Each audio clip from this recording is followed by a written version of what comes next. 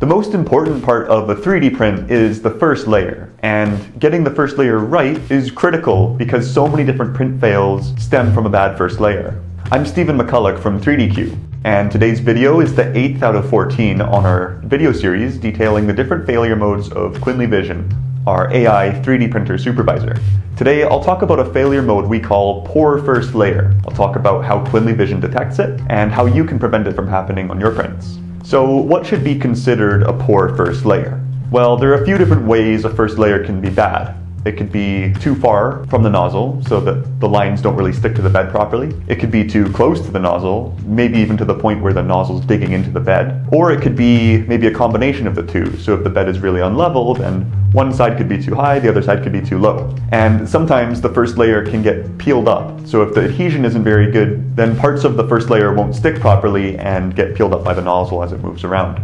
So as a human, it's pretty easy to tell if a first layer is going bad. Just by looking at it, if the lines are too far spaced apart or things look really squished, then I can usually identify that something's going wrong. But for an AI, that's a whole different story. QuinlyVision needs to recognize specific details in the image to be able to classify the first layer as a good first layer or a bad first layer. And the first step in that is knowing that it's seeing a first layer. So what we do is actually, QuinlyVision knows what Z height that you're printing at. And if your Z height is, say, less than 1 millimeter, that means that the nozzle is really close to the bed and that you're at the beginning of your print. So all the failures that it detects will reinforce the idea that it's a bad first layer rather than maybe some other printing issue. And so the main thing that QuinlyVision looks for when detecting a bad first layer is an unevenness in surface texture. So this will cover the case when the nozzle is too far, in which you can see gaps between the lines. And it also covers the case where the nozzle's too close, in which you can see ridges and bulges on the first layer. If QuinlyVision also detects things like peeling or stringing or a detach,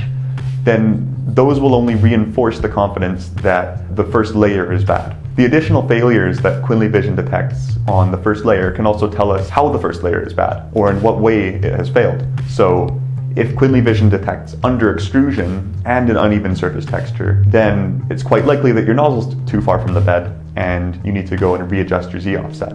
Okay, so why do bad first layers happen in the first place? Well, there are quite a few reasons, but it mainly boils down to bed level and bed adhesion. So an unlevel bed will cause the nozzle to be too far or too close to the print surface, causing different issues. So if the nozzle's too far, then you'll get lines that don't connect to the bed properly and might even look like spaghetti. And if the nozzle's too close, then you can get really squished looking lines, or in extreme cases, a nozzle that scratches the surface of the bed. So the best thing to do if you think bed level is a problem is level your bed.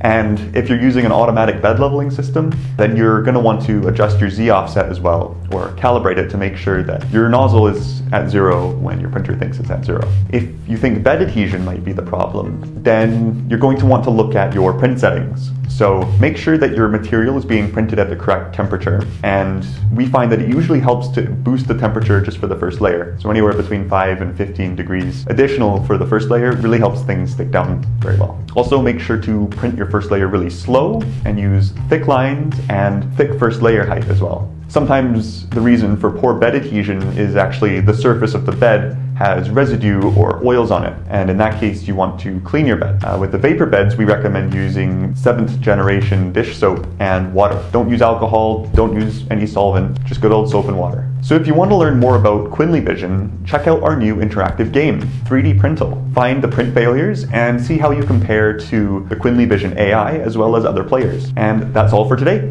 So thank you for watching. Remember to like the video and subscribe if you haven't already. And I'll see you in the next one.